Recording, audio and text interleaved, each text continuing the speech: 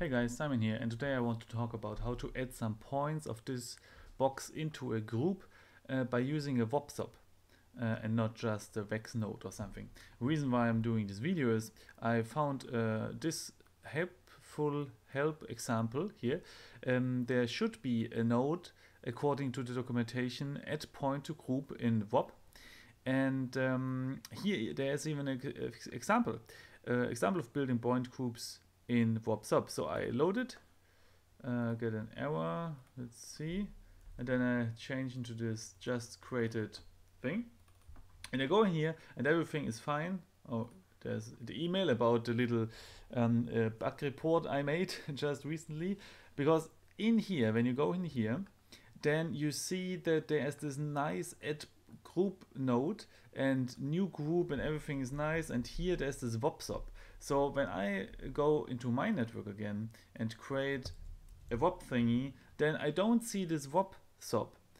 We see point VOP and VOP network, but there's no special VOPSOP. So thanks to Sepu from the Discord channel, because he told me that, yeah, this is deprecated. So it's not existing anymore. And if you use, for example, the point VOP like so, and you go in here, you will not find, when you search for point, for group, you will not find the add point node, which is mentioned here, add point to group. Okay, and thanks again to Sepu, who told me that you have to use the SetAttrib-Node now.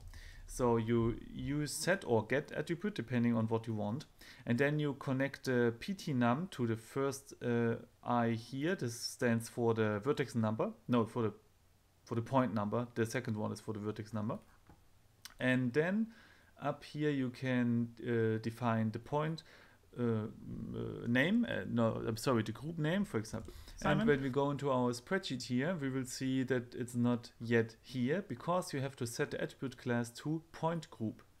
And now we have to set the signature to integer, because the point groups here are only working with integers.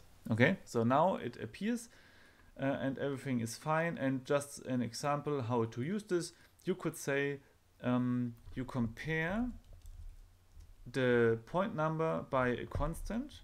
For example, let's say it must be an integer, let's say compared against 3, and if this point number is bigger than the current point number, then we get a bool value, and here you can use a two-way switch and put it into the value here.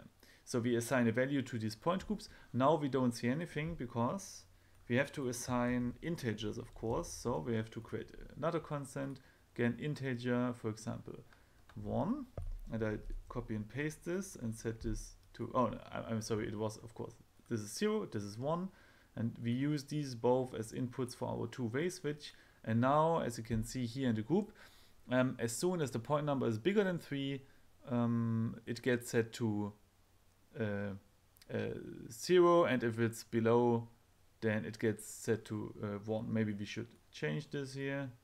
It makes more sense.